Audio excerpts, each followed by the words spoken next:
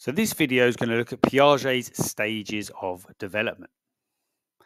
Now, on your specification, it says you need to understand sensomotory stage, pre-operational stage, concrete operational stage, and the formal operational stage of Piaget's theory. Now, Piaget said that children's minds grow as they get older, and younger children aren't capable of the same thinking as older children. So what this tells us is you have to wait until your brain is ready for the next stage. Your brain matures as you get older and allows you to think in different ways.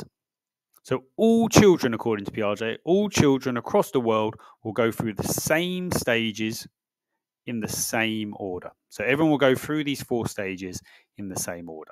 Now they may do it at different rates, but they should all go through it in the same order.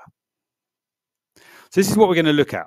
How children go through these 4 stages of learning and cognitive development. So the first phase is the sensory motor stage. Now this occurs between the ages of 0 and 2, and children learn about the world through their senses and through doing things. So think, they're touching, they're feeling things, they're using their senses and their motor skills. That's where this name of this stage comes from. The main feature of this stage is that the child's developed something called object permanence, which is the understanding that objects still exist even when they're out of sight. So in those first 8 months of life, a child would stop looking for something if it was put out of sight. So if you had a 3-month-old baby and you put a little teddy bear out of sight, they wouldn't look for it. They wouldn't understand that that object still exists. But from 8 months onwards, they start to develop this understanding that objects still exist even when they are out of sight. The next stage is this pre-operational stage. Now, this occurs between the ages of 2 and 7.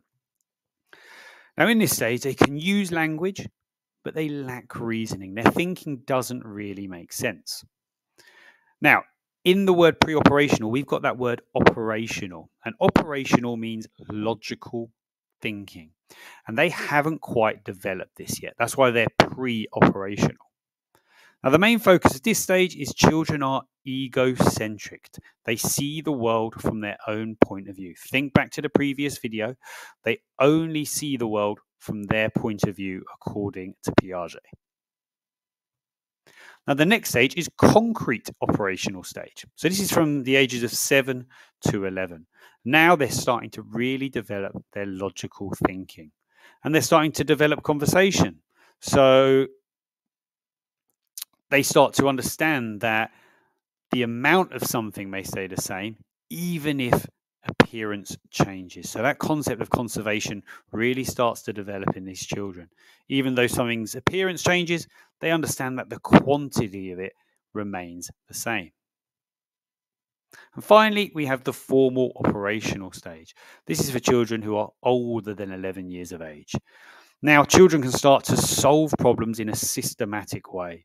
And they're capable of using something called formal reasoning. They can draw conclusions about things they haven't even experienced yet, based on their knowledge and their reasoning skills.